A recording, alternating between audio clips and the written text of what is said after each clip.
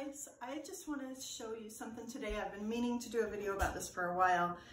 I got a birthday present back in December from my husband, and it has changed my life. I use it every single day, so I want to tell you about it in case you, like me, enjoy a little cappuccino now and then.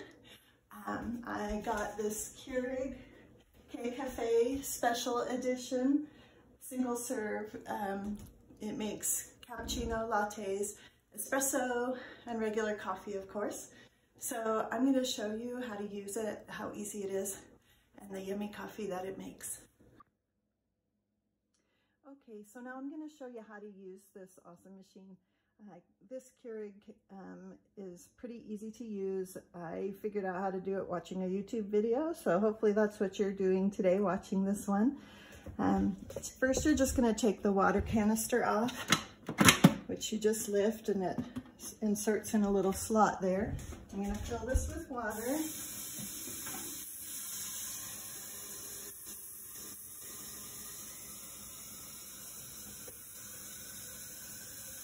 And once it's full with water, we're going to turn the machine on.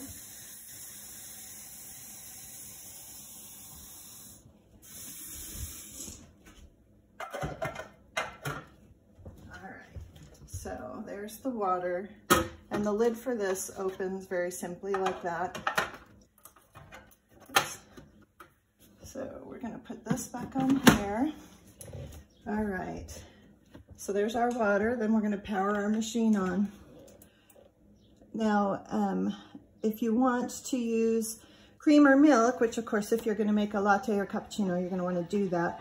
I usually, since I have a bit of a sweet tooth, I usually use flavored creamer, but you can use milk or regular cream if you prefer. My #1 favorite of the creamers to use is Coffee Mate's Peppermint Mocha. This is not a commercial, just saying I like it. However, the stores haven't had that the last several times I've been there, so this is another one that I like quite well. Coffee Mate Coconut Cream. So I am going to pour that in. Now, if you look inside of this little canister, it's kind of hard to read, but you can see there's 2 lines, one for cappuccino, one for latte. I'm making a cappuccino, so put that in there, and then set it back in the dock. And if you want your milk or creamer to be cold, like if you're making something iced, you can hit, there's a cold button on there. Let's see if you see it, the one on the left there is cold. And then if you want latte, you hit the top. If you want cappuccino, you hit the bottom. I'm gonna have cappuccino, so I'm gonna do that and get that going. And then while that is frothing, I am going to do a little K-cup to get going for making the coffee itself. I don't buy pre-made K-cups. I prefer to use these reusable ones since they're a lot better for the environment. And then whatever your preferred brand of coffee is, you're just gonna put some into the reusable K-cup. And I usually fill it about like that. And then you're gonna seal it closed. And this flat part here, I don't know if you can see very well, but see how that's flat? That has to go toward the back when you're putting it in. So you open this up and put it in. And then up on top, I'll take a picture and show you that in a second, but there's buttons on top, and the one that says latte and cappuccino, you're gonna hit that. And then hit the K button, which is your start button. That's going to make your coffee, makes it strong. So you can see it's starting to make the coffee there. An espresso and lattes both usually have a shot of coffee. So that means it's a concentrated amount of coffee, just like usually a couple of ounces with a lot of caffeine. You can also, if you like more than that or don't like your coffee as strong, you can also just make regular coffee and then froth your creamer just to make it taste good. Either way works good. But you can see it's making my coffee there. And then once I get the, once the coffee is done, which it looks like it's about done there, then I can take it off. And you can see here, it's kind of hot, so I'm trying to be careful here. See that froth cream? Yum, yum. And then you pour that in.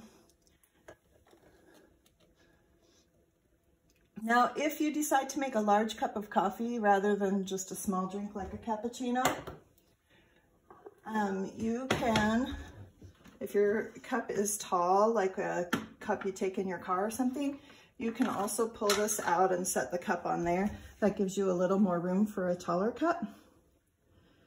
So that's kind of handy.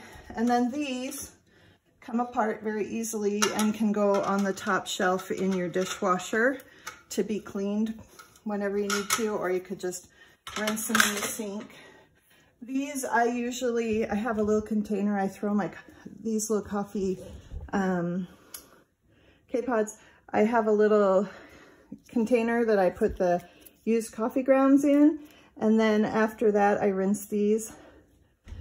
Once in a while I throw them in the top rack of the dishwasher to run through, but it's not really necessary to do it every single time that you make coffee.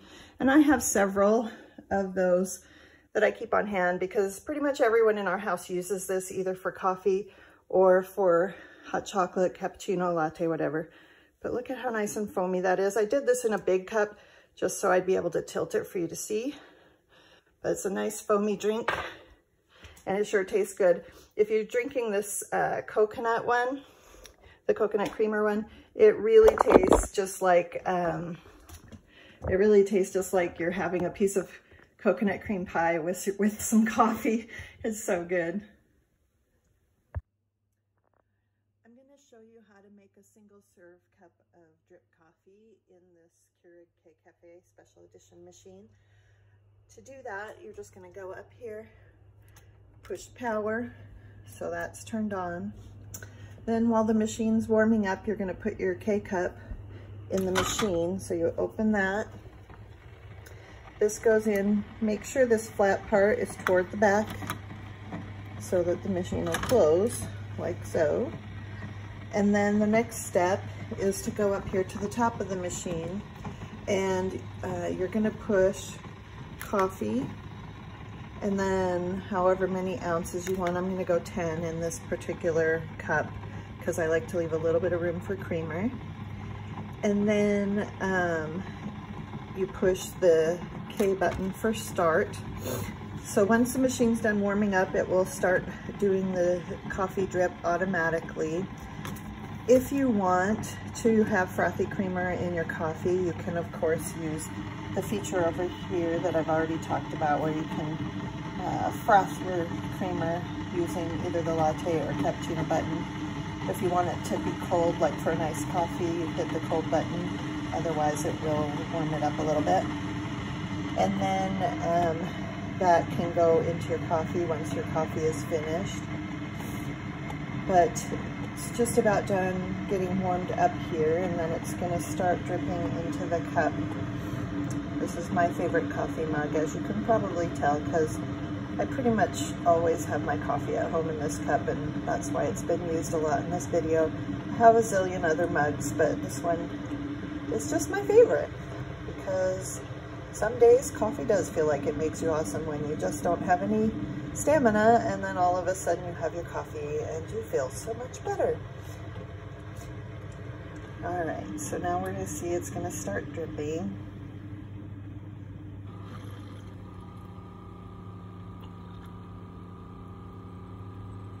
There it goes.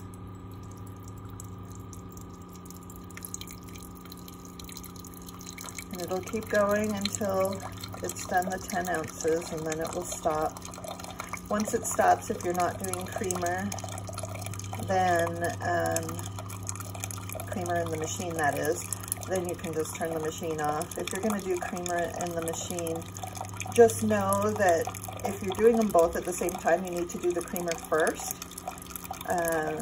But if you're going to just make black coffee and not do any cream in the creamer thingy over here, then you want to run the creamer first if you're going to use that. Otherwise, you can just, of course, pour some creamer from just like a bottle of creamer in there. If you don't want to bother with frothing it, that's definitely another option. Coming back up here just real quick, if you are making a shot of espresso for a latte or a cappuccino or just to drink by itself, that once you put your K-cup in here, you're just going to hit shot right here. And then, sorry, don't mind my nails, I filed them all down pretty good. And then the K start button, so just so you know. And that should be pretty much it. If you have questions about this machine, make sure you address them in the comments and I'm happy to answer them. Thanks, have a great day.